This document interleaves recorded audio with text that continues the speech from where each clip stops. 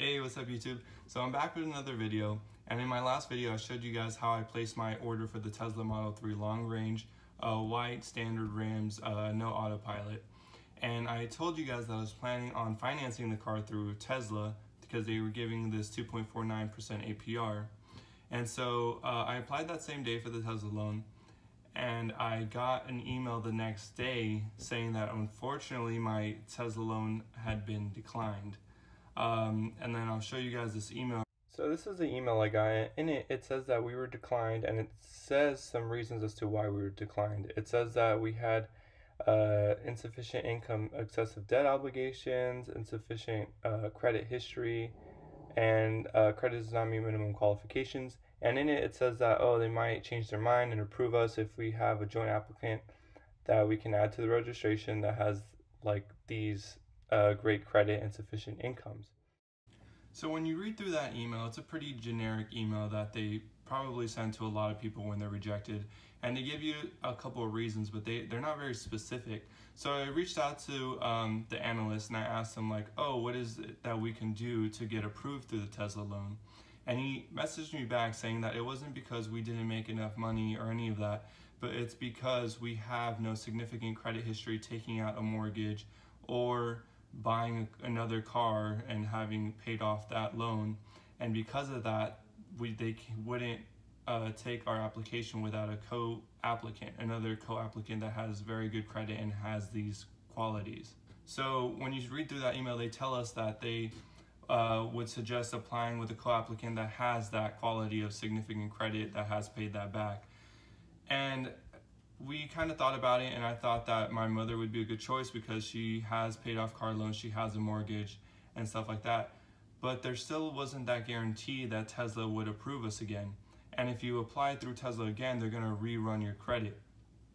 So given that, we thought that I would apply through my federal credit union. It would be me and my mother on the application, because we've banked with that bank for a long time. I've been there myself for over 10 years, ever since I was 15 and a half.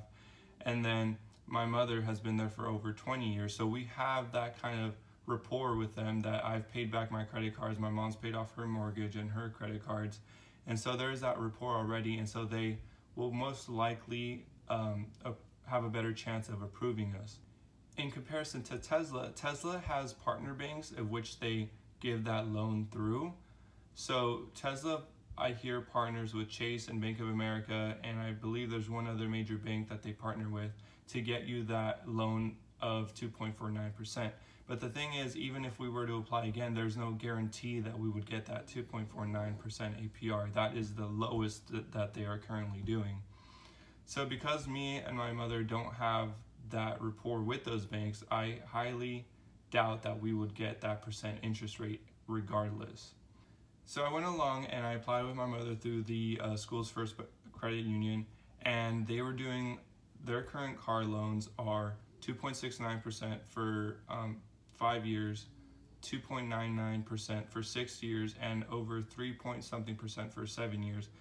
Given that this is what they offered me, and your situation, if you apply through them or if you apply through your federal credit union, they may have different rates. But even if those rates may be a little bit different, I would suggest, if you have a federal credit union, going out and checking them out, because they usually have interest rates that are significantly lower than those commercial banks. And even if you don't bank with a federal credit union, you can always try to apply with them and kind of just let them know right off the bat that you are looking for a car loan and just see what they can do for you. In my experience, federal credit unions are very friendly, very eager to help, and I've only can say positive things about them. So just go ahead and check your neighborhood federal credit union, see what they can do if Tesla, for whatever reason, doesn't approve you, or if you just don't want to bank through Tesla for whatever the reason. Because I can say that after I applied with a Schools First, I was approved that same day for a loan amount of over $42,000. So that made me ecstatic, because then we were back on track to getting the vehicle. I just had to update my application and reach out to my advisor through Tesla, telling her that we had got our own bank loan and that's how we were gonna pay for the car. And then she went along and she changed the co-applicant information on the application, And then she just sent us another email telling us that it's all set, and that just wait to hear from her again or from a delivery person on further details on what's to come for when the car is ready.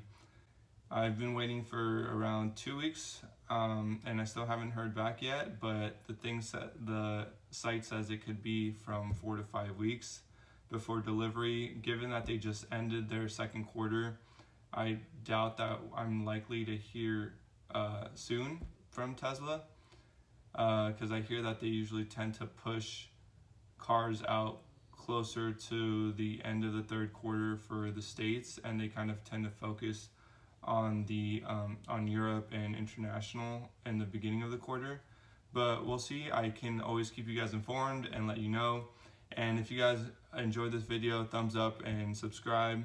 And just kind of let me know if there's something else that you guys would want to know about my application process or my experience with Tesla, and I can make a video about it. All right, so thanks for watching. See you guys.